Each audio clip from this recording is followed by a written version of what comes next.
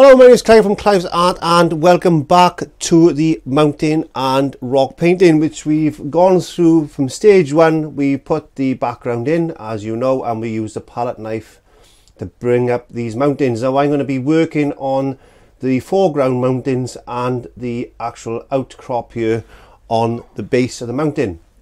I'm going to be looking at putting some water in place as well. So without further ado, let's get into this. We'll have a look at the paints that I've actually got on the palette, and well, we'll start painting the rocks. Yes, nice. Okay, so the paints I've got actually on the palette, I've got a selection of palette knives ready, just in case we need to go into the using the palette knife on the painting as we did before. I'll just pick up a palette knife. I've got some raw sienna, some burnt sienna, and I've mixed some Mars black with some Van Dyke brown, and I've also got some Van Dyke brown there. Now I mix that in the same way as I did before with the heavy structure gel. These two particular mixes are for the palette knife when we actually come to do the outcrop on the painting. So we're looking at a selection of brushes. Basically we're going to be looking at a selection of flats, one or two detail brushes, and this I got some here somewhere, a couple of small ones. There we go. So as you can see, just a selection of brushes, all about roughly about that size there. And I got a number 6 detail brush, that's a number 2 mini flat basically. There's a number 3 detail brush, and I've also got a 1/2 inch short flat as well, and that's what I'm going to be using on the painting today. So getting into the painting itself now, we just need to get a bit of our medium mix formula. Now I have changed this slightly since I put another mix up. This is refined again. This is actually now flow improver and retarder, which that I mix up specifically for this. Now this is available obviously on the website if you want to go and have a look at that. That is not the mix that I put out on YouTube.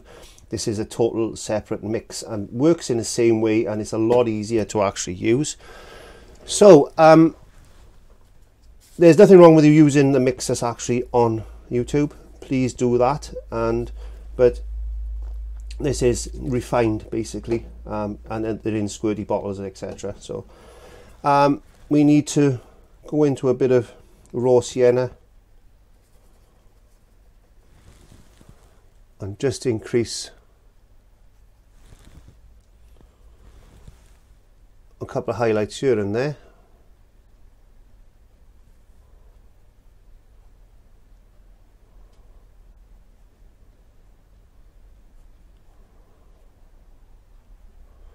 Now you can see what I'm doing with this brush is I'm trying to find those little sharp edges on the rocks, and I'm just dropping in some very light highlights on those.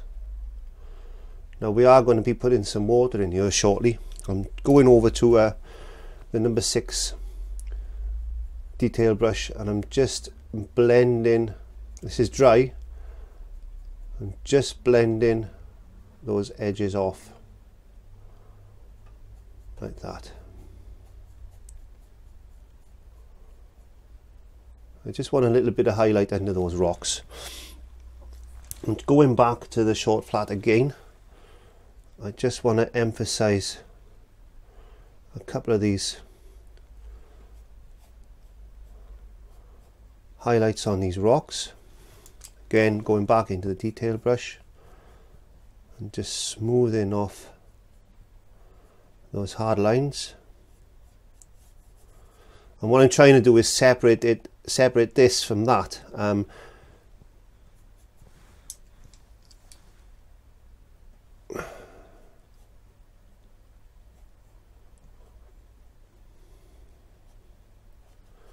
just follow the patterns as I've said before on the other series, or the other lesson, I should say. Just follow those patterns. You'll find the patterns. They're there. Your painting is going to be so different to mine. I just want to emphasize a couple of these edges And as I've said before, don't worry if it looks a bit too light, because we can always go in and darken a few of these up.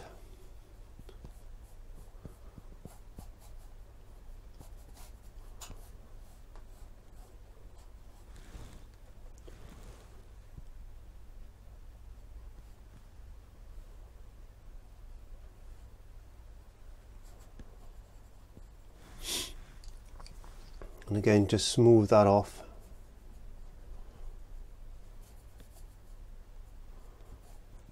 I'm aware that this looks a lot easier than what it is, but as you can see, this is already starting to darken off, and that's what I wanted.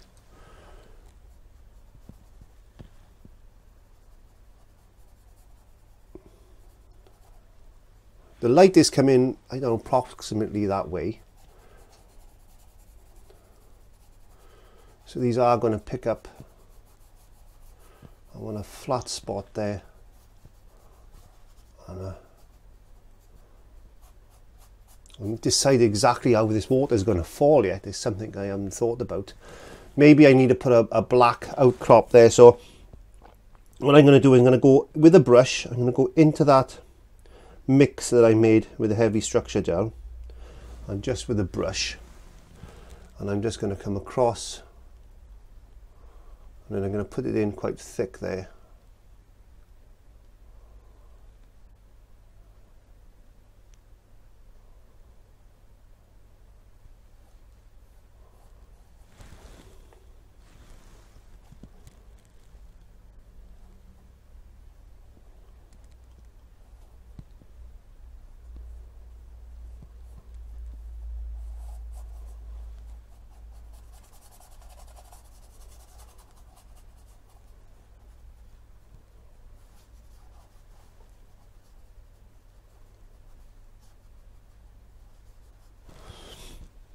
I'm just making this up. I'm a little bit quiet at the moment because I'm trying to work out where this water would actually come from.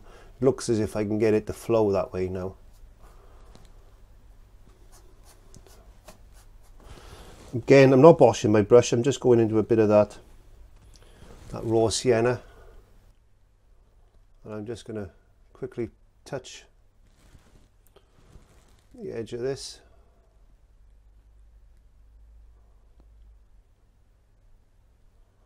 So if you don't want to use a palette knife, then you know you can sculpt with just a brush. You're not going to get as good as an effect, but it's better than nothing at the end of the day. There you go. And then get this brush now,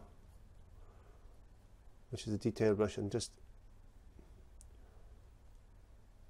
very lightly, hardly touching the canvas now. I'm just smoothing that in just to get some shape and form on those rocks like that. And again, I'm going back into a bit of that raw sienna. I'm just going to emphasize this edge now.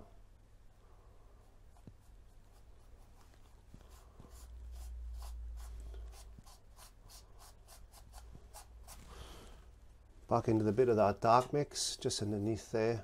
Make it look as if there's a little bit of a ridge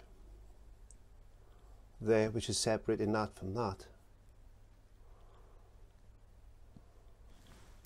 Back into the detail brush to act as a blender. Just drag down a little bit like that. Going into a bit of the raw sienna again, just to go along the edge. Pull down. Jog across there just to blend that up. And we've developed some sort of a ridge there.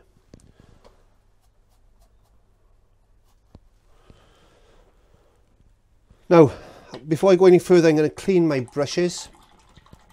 And I'm going to be looking at the water. So I'm just going to switch the cameras off a second, get the paint together, and I'm just going to take 5 minutes to look at this painting to see exactly where I'm going to get this water to run. and I wanted to come over this area there. So yeah, just bear with me 1 second. I just need to switch the cameras off now and decide exactly what the next stage is going to be. Okay, so we're on stage 2 now. You can see top corner there that I've actually put a little bit of blue in because I just wanted to test the colour. Now I've actually got some phthalo blue and some titanium white. Now I've mixed a bit of white, that's all it is, white with phthalo blue, and I've got a couple of different values, so obviously tinting up to the darkest blue that I want. So I've done it in stages. Just add a little bit of white to the blue until you get to the tints you want. If you want to lighten it a little bit, we've discussed this before, and keep it in a run like that, so at least you know where you've been, and we can alter the colors. So I'm going to start with a color roundabout in this area because I want to go from dark to light. Now I've started the run there. I'm not too worried. Don't forget that's going to be really tacky, so we need to dry that. I'm not too worried about the rocks because we always put rocks in front of this run, and I want it to flow like as if it's coming from the top of the mountain. Now you can use a bristle brush such as that. These come in different sizes, obviously. I got a couple of small ones and I got a couple of big ones. So these are really cheap and nasty things you get from a dollar store. So, but yeah, as long as the bristles don't actually fall out, then they do the job. So just push the paint into the bristles. Don't overload the brush, and take a little bit off the excess, and then just basically just pull down like that.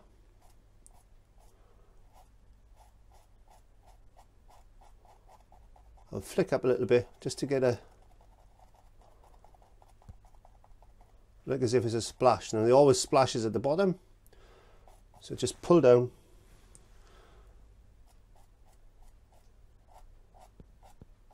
And don't forget, that's going to hit that and it's going to flick up. All you're looking for at the moment is a run of water over the waterfall.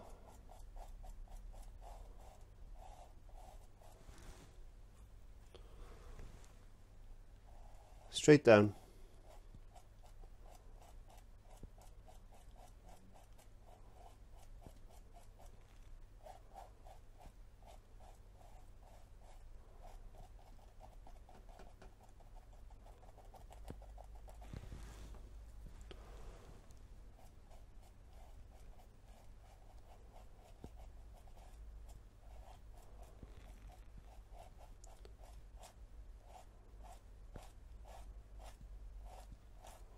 Think about water. Think about water, how it's going to flow. And this is a semi-dry brush. This is not loaded a lot with paint. And you're going to have flicks up here.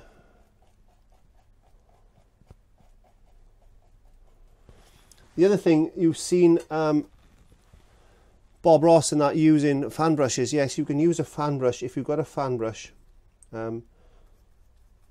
Again, the idea is this is not to overload it too much, and we'll say on the base here, we'll just go straight down like that.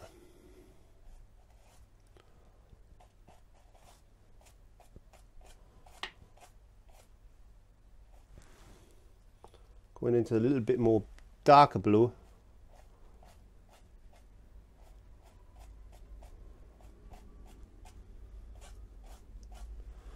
And leave it at that for the moment.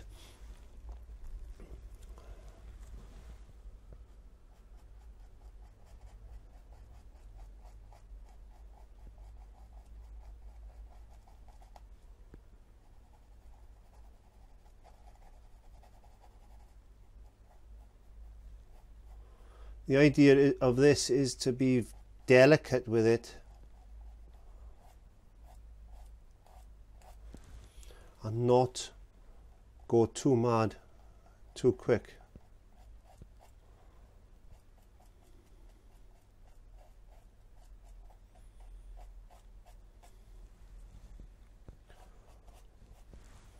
Get a little bit of the darker blue and just put a little bit here and there.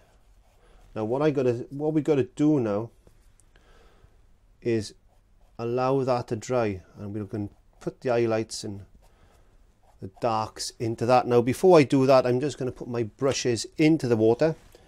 I'm getting my oops, where's he going? There we are.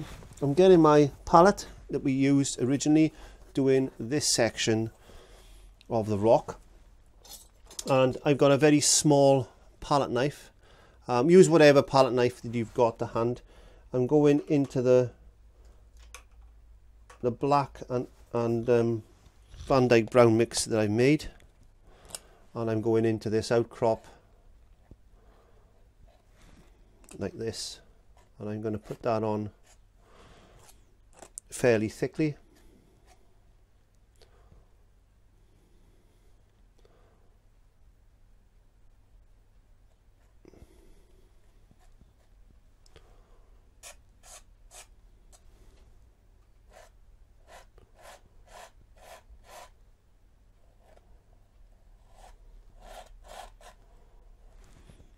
Putting it in front of the water we just put on. I don't know if you'll notice that.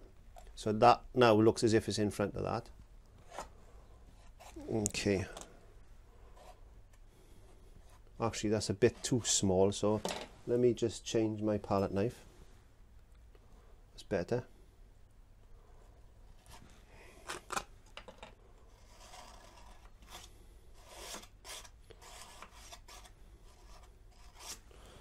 Picking up just the burnt umber now with the structure gel, and I'm just going to put that across the top there.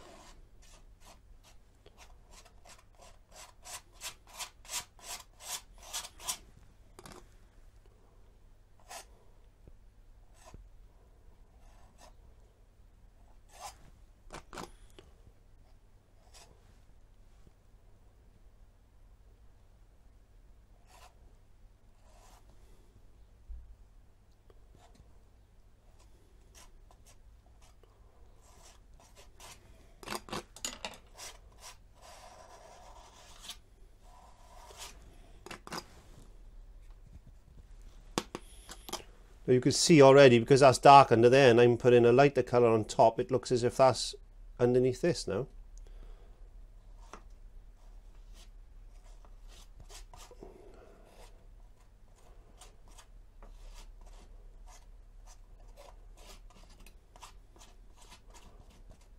And that's just a block in, basically.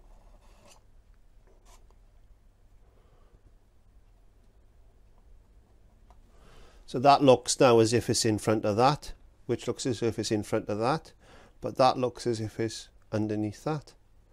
So see how easy, when you start playing with light and dark, how things actually look. We can increase the texture on these rocks just a little bit now with what we got on the palette. So just put a couple of bits of texture on here and there, because we're going to have to let this dry now, and in my case I'm going to hit it really heavily with an air dryer, but I don't recommend you do that with modelling paste or heavy structure gel, because it can take forever. You're better off actually leaving it to rest, but because I've got a time constraints and I want to try and get this lesson completed today, I'm going to do my best to try and force dry this as much as I can. It may be a little bit tacky. Okay, so just cleaning my palette, try not to waste too much paint. Put my palette one side. I'm going to clean all my brushes down. I'm going to force dry that now. I don't recommend you do that because, for obvious reasons, it can cause you problems. Please, please, please, please, please, just let it air dry. Even if it takes 24 hours, you need to let that dry off. The reason that I've put some of the water in, we're going to go in, we're going to put some darker lines in there. This is not like oil painting, this is not like dropping in water on oil paints as you've seen with Bill Alexander and Bob Ross and all the other people that paint wet on wet. This is acrylic, so things, you can still get the same effects, but they just take that little bit longer to get. So what I suggest you do now is practice that, let it rest, give it 24 hours to dry if you can. I'm going to force dry this now, so I'm going to stop filming and I'll be back in a minute. I'm back. Yes, it's all nice and dry. I did force it a little bit and I think that is going to be fine as it is. So let's work on the waterfall a little bit more. I want to put some dark bits in there now, and I also want to put some highlights in there as well. So I think that's the most important thing. So let's get to the canvas. So I'm just using a number 3 detail brush. I'm going into my medium mix formula, and I'm going into a little bit of the darker blue, which is on the top part that we mixed. Now I have sprayed my palette with a bit of my Mr. bottle,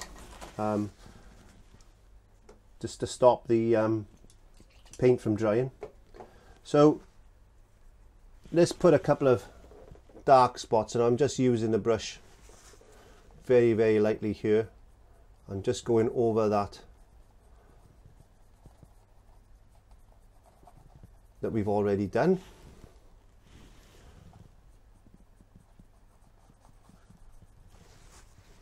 And don't worry if it looks as if I'm going over that white bit.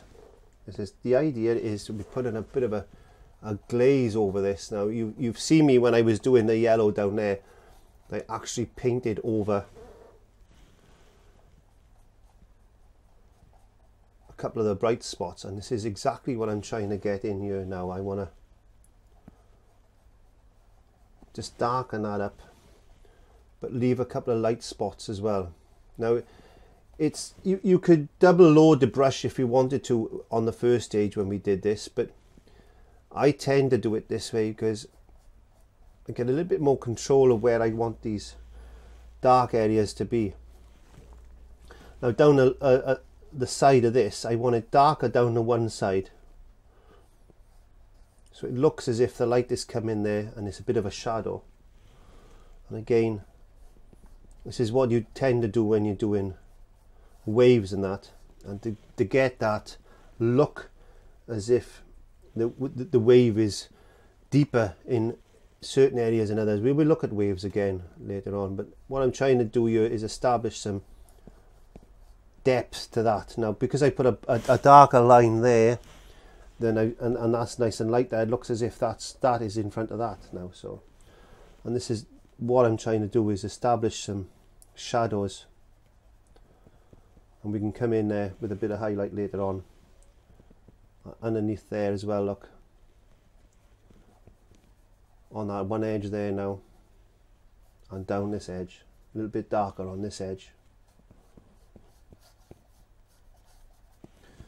And what I'm going to do then is just put a bit there, a bit there, a bit there.